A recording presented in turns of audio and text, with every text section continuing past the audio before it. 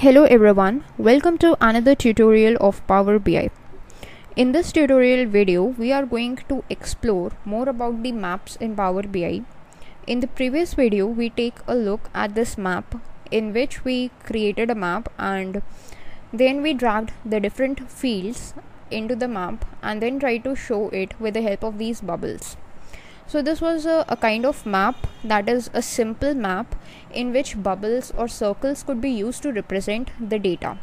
But there is another map in Power BI and that is known as the filled map. You can see its icon in the visualizations pane just beside the globe map icon that we used previously. This is known as the filled map. And the difference between these two maps is that while a normal map helps you to show the data with the help of bubbles or any kind of figure like a circle, on the other hand, the filled map fills that particular region with the color and then it tries to show that particular data. So in this video, what we are going to do is we are going to create first of all a filled map, and then with the same data set we are going to create a simple map and then we are going to compare both of them. So for that purpose, what I have done is I have downloaded a sample data set from the internet. If you just go to Google and Google this simple sample data set in Excel for map in Power BI, then this is this link present, that is of superdatascience.com. Here you can see this first Excel sheet that is given to us for a superstore in US whose data set is given for the year 2015. I have downloaded this particular data set, and once I have downloaded, I have got this kind of an Excel sheet in which there are three sheets: orders, returns and users, and I'm going to use this orders table. So this is my sample data set, and let's see that how can we use it. The reason why I have chosen it, because you can see this state or province column is present over here, so I can use all these states over here. And the country, we have got the same country, that is United States only. Okay, so let's just load this data into our Power BI first of all. So we all know that to load the data, what do we need to do is we need to go to get data, and we first have to make sure that which kind of data we are going to load. And since we are going to load an Excel data, so I'm going to select Excel, and this is my data, that is Superstore US. So let's click on open, and it may take a few seconds to load your data into Power BI before the preview is generated. So here we have got the orders sheet, and once we click on it, you can see a preview over here, and you can just cross check that whether the column that you want most, that is the state or province column, is present over here. Then you can simply click on it and click on load, and this data would be loaded into your Power BI, taking a few seconds of your time. Okay,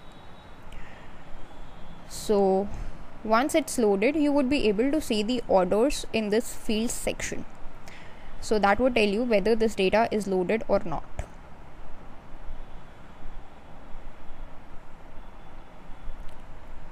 Okay, so now we can see the orders over here, which means that yes, our data is now being imported into Power BI successfully. And you can just expand it by clicking on this arrow icon, and you would be able to see all the column headings that were present in your data source that you just viewed in the Excel. Now what we want to do is create a filled map out of this data. So for that, let us just create a new page by clicking on this plus icon, and a fresh page is present in front of us. So to create a filled map, the process is pretty simple. All you got to do is click on this filled map icon in the visualizations pane. You can just expand it as per your choice. In the location field, you want to drag this state or province column like this, and once you do that, you gotta wait for a few seconds, and you can see that this whole United States is actually colored with a sort of a blue color. The reason why, because we have just dragged in state or province, we are not categorizing it, we are not adding any kind of values, so it is just recognizing all the states in a uniform color. But if you hover over it, you will get a tooltip with the name of that state like this. You can see Washington, you can see Arizona, you can see California, you can see Georgia, and so on. All these states are visible via tooltips. Now the other thing is, suppose you want to just categorize it on the basis of something. So a simple option for this is the region. If you just take a look at this region, we have got a region column which would categorize all these states into the 4 regions that are present. So if we just drag this region into this legend field, then what do we get? Okay, so we have got 4 colors, this purple, blue, navy blue and a shade of orange. These are for the 4 regions, as you can see in the label over here, that is the central, east, south and west. So here you can categorize the different states based upon region. And now if you hover over these states, previously when only the states were dragged into the location, you were only able to see Washington. But now since region is also been dragged, you are able to see the region as the west region, that Washington present in the west region. Similarly, Pennsylvania is present in the east region, North Carolina is present in the south region and so on. Nebraska in the central region and so on. Okay, so that's how actually you can work with a filled map in Power BI. If you just want to toggle over any of these states, you can simply do that. Now there is one interesting thing that you must note, that in the location we have got state or province as the column heading, and luckily this is a valid heading because the heading must be like a state, a country, a city or a postal code for us or for the Power BI itself to recognize that what we are going to show in the map. But in case the exact heading is not present, suppose in case of state or province, like state 25 or some other thing is present which is not valid column name, then what you can do is you can make sure that Power BI recognizes this column as a state or province column by simply clicking on that particular column. As soon as you do that, you will get this common tools tab highlighted, and in this it is a data category. Right now it is uncategorized, but it doesn't matter because Power BI already recognizes it because of the column heading. But in case the column heading is not correct, then you can just go to this uncategorized one and you can select whether it is a city, whether it is a country, whether it is a state or province, whether it is a continent, a longitude, latitude, postal code, whatever it is, so that whatever you select, then Power BI would be able to recognize that what actually it is, and then the Power BI would be able to act upon it as per its category. Okay, so as soon as you have changed it to state or province, you can see this kind of a globe sign present over here, which means that now Power BI has categorized it as a state or province. Okay, now this was about a filled map. Let us create a simple map with the same data and try to compare the results. Okay, so let us create a new page and now we will click on the simple map, and now what we would be doing is just dragging this state and province into location,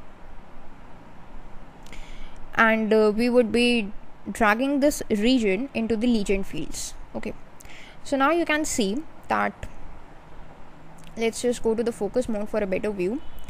All the states of the United States are marked over here with circles, like Washington, Idaho, Nevada, California, everything is marked with the circles. Instead of being colored fully, they are just being marked with the circles. So that is a simple map that is used to use some kind of symbols like bubbles or circles to represent the states or whatever region they are trying to represent. While in the case of filled map, like the one over here, if you just go into the focus mode, you can see everything is represented fully in color. Like you can see every state that is colored fully. So that is the difference between the filled map and a normal map. Another difference is that in a normal map you have got another field that is of a size. So if you just go to some kind of a quantity, a numerical value, like say order ID, then what happens is you can just get this order ID into size. So these bubbles would differ in size based upon the order ID, and we would get a count of order ID. Like in Texas we have got 124 order IDs, means 124 of total orders were placed in Texas. In California we have got a bigger bubble because 214 orders were placed. So this is an added advantage of a simple map, that you would be able to just see any kind of a numerical quantity in a better way represented through a normal map instead of a filled map. Okay, so that is the basic difference. If you want some kind of a numerical value to be represented, you can just go with a normal map. Now there is one more thing. There is this postal code. If you can just check it, what happens, let's see. We are going to just drag this postal code into the location instead of the state. Now what happens is we got to just wait for a few seconds. Yes, so now you can see that it has got bobbled up all over the place. Why? Because postal code is not recognized as a standard quantity. You can just go to postal code and see it is uncategorized. So let's just categorize it into a postal code, and this may take a few seconds. Okay, now the postal code is although recognized as a valid quantity, but still you can see it's scattered all over the place. So thus we can make sure from this fact that the name is a better way to categorize our data than the postal code, because we are pretty sure that all of this data is for the United States of America, as the data set is for the superstore based in US, and it's not going to deliver in some place of Africa, Europe or Australia or somewhere here. So that's how it works. Thus, to categorize them, if states and postal code both are present, it is recommended to use a state to categorize the location instead of postal code. So that's all for this video in Power BI, and thanks for watching.